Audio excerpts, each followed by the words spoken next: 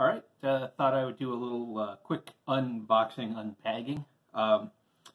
I just got this in today, and it's something I've been thinking about a lot because of everything that went on in 2020 with the pandemic. It got me thinking a lot more about solo games and solo RPGs. And so I've checked out a couple. I found some interesting variations on games I already knew that I have tried to run for myself a little bit solo with varying degrees of success. I haven't done as much as I would like. I actually in 2020 was not as secluded as a lot of people. I was off briefly from my job, but relatively soon into things, was back physically there every day, and so I really didn't have the enforced downtime that some folks did that ended up prompting, I think, a lot of people to try solo RPGs. So anyhow, I thought I would check this out. I also thought I'd get this out of the way at the beginning of the video. That, you know, I am an independent author. My forte is science fiction, although sometimes what I write comes off a little bit as fantasy, but it's always from a science, well, not always, but it's usually from a science fiction-y sort of mindset. Also write some little bit of Lovecraftian horror. There's some available on my Amazon page for Kindle, and you know, you can always check out my Patreon and other things that you'll see links for below. So what I got today was the Micro Chapbook Sci-Fi RPG. And I know that there's another Micro Chapbook RPG that's more fantasy connected, but as a sci-fi nerd, I thought I would try this out. I've seen multiple reviews on YouTube that have said positive things about the fantasy version. I haven't seen a lot about the science fiction version yet, but I do like the sound of ultra simple rules for solo role-playing in a grim science fiction world designed by Noah Patterson. So I haven't, again, really looked at this very much. Find this on DriveThruRPG. That's a handy site.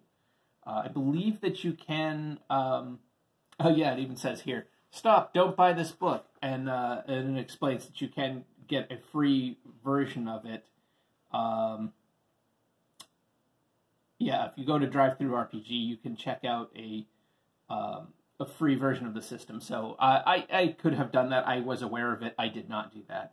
I wanted to check this out. I'm not as big on PDFs. I like physical books, but you see there's some black and white illustrations, which, you know, get the job done. I mean, this is a very inexpensive physical book, so I'm not, you know, demanding high-end stuff, but, you know, the art's not bad. I'm like looking through, and it's not too bad. So I have a bunch of toolkits that I've ended up getting that are useful for, you know, spawning ideas for scenarios, but also for, you know, for solo play, for coming up with ideas on stuff. So I'll be really curious to see how it works, how this I might be able to, you know, mesh in with some other things that I have, stuff on ranged combat, melee combat, running away with a boss, aliens. You know, I tried 4 Against Darkness, which I thought was interesting, especially with the earlier books for that. It's very, very dungeon crawl. I mean, that is what it's meant to do. It's meant to kind of emulate the dungeon crawl. Here's some other Micro Chapbook RPG stuff.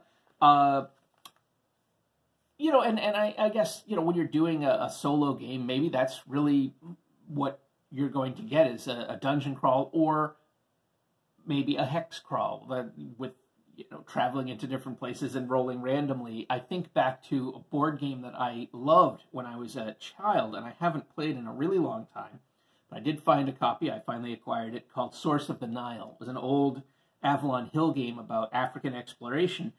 And the center of Africa, everything like off the coast, was left blank with blank hexes, so that every time you started an expedition, you could discover a completely different Africa from what was really there. And I always found that concept very interesting. So the hex crawl could be something that I enjoy doing solo.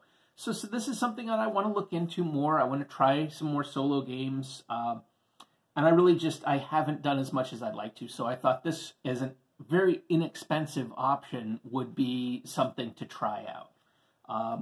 So that's what I've got today. Again, please do check out the links below and support me if you can. I'd love to continue to produce content for YouTube, but also I'd like to be able to produce just more content in general. And support allows me to do things like pick up a book like this. So anyhow, thank you very much, and take care.